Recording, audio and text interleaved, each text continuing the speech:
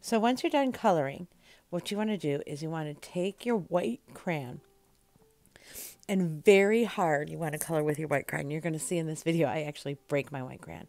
But anything you want that you want it to stay white, you're going to notice I'm going over my eyes and over my goggles.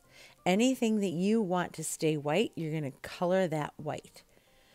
And I'm going to make all of my lines, and you can't see them, so it's hard to remember where you put them, but you want to make a lot of water movement lines, and I'm making them all over my water, and I'm going to crisscross them because I want to show movement. Remember, that's what David Hockney did. He showed movement. So you're going to show a lot of movement. So you want to keep doing that, and I'm pressing really hard to the point where I break my crayon. So I have to turn it over and use the other side. But I'm putting a lot of movement lines on there. Then you're going to use watercolor paint, and you're going to use it very watery because you don't want it too thick. So I put a little bit of blue paint on, and then I use a lot of water, and I spread it around. You can always add more blue paint, but it's hard to take it away. So you can see that was really dark, right? So I'm going to add a lot of water now. I'm going to put my paints down. I got to move stuff around.